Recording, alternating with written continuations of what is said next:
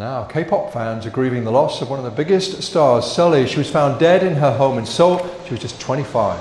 And so in the past, when there have been some negative, stories coming out, especially about the K-pop industry, I know it's a big trend right now, there's been a lot of sensationalism. There's been a lot of, there's this glitzy, glamorous celebrity industry that looks so great on the outside, but there are negative things on the inside. And so there have been a lot of news stories that basically say that there's this dark side to the K-pop industry, and it sounds so sensational, But the fact remains that this is a problem. Mental health issues are a problem that are faced all over the world, including by celebrities in the US and the UK and around the world.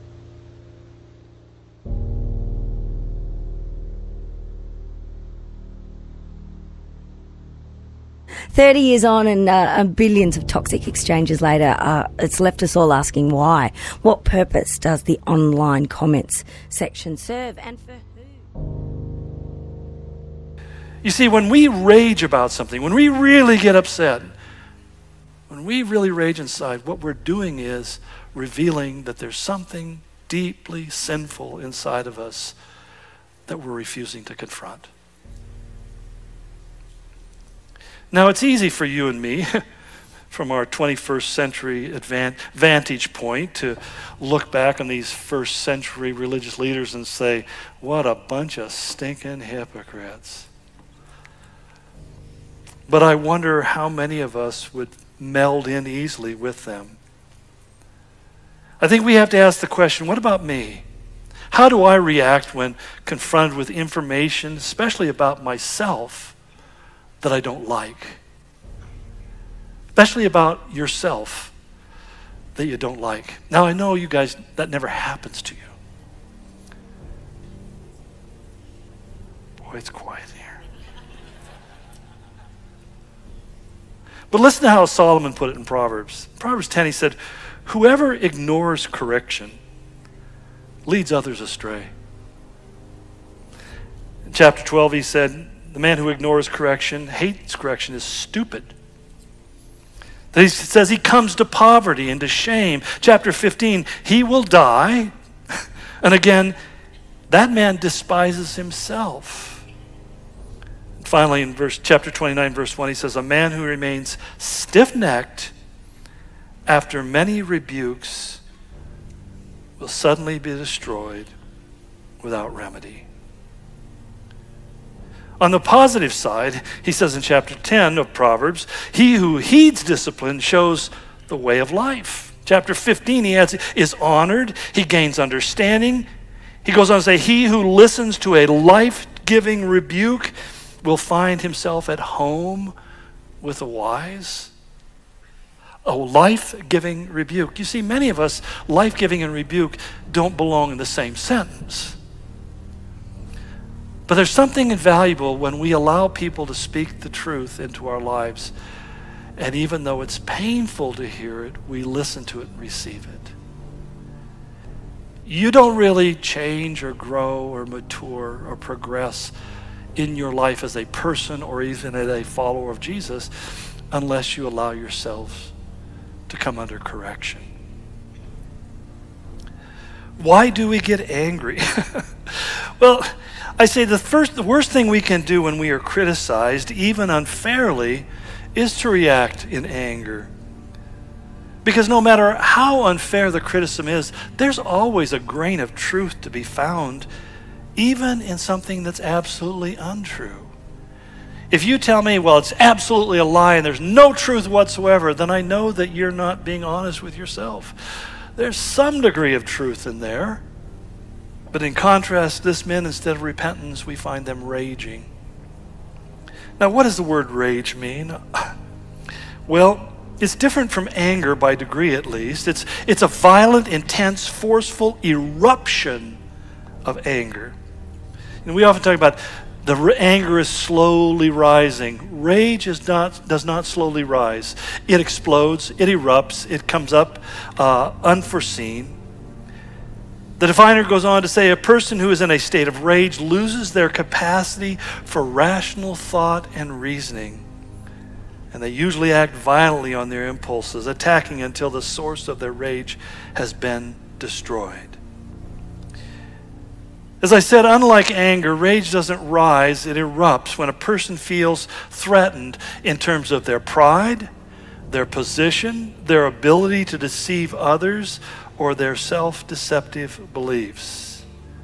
Those are four very interesting things, because as we look at these men that are killing Stephen, we realize that they struggled on all four of these accounts. Their pride, literally their status, was threatened by what he said.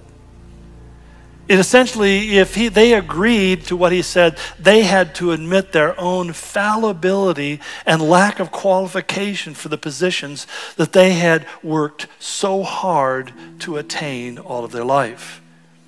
In fact, Jesus in Matthew 23 said of them, he says, everything they do is done for men to see. Thirdly, when they can no longer deceive. Deception is really about control. Matthew 23:15, Jesus said, woe to you, teachers of the law. You travel over land and sea to win a single convert. And when he becomes one, you make him twice as much the son of hell as you are. I don't know why that upset them when he said that. But you see, when people are used to being in control and they see the authority to control being taken away from them, again, what happens is anger and the rage that comes with it begins to express itself. And then finally, self-deception. None of the other three things can happen without being self-deceived. We call it rationalization or justification or vindication. Augustine once wrote, he said, God deliver me from the sin of vindication, of vindicating myself, pleading my own cause, pleading my own innocence, talking about the injustice. God deliver me from that sin, he said. Someone once put it really cleverly. I like this a lot. It says, if anger helps you feel in control, no wonder you can't control your anger.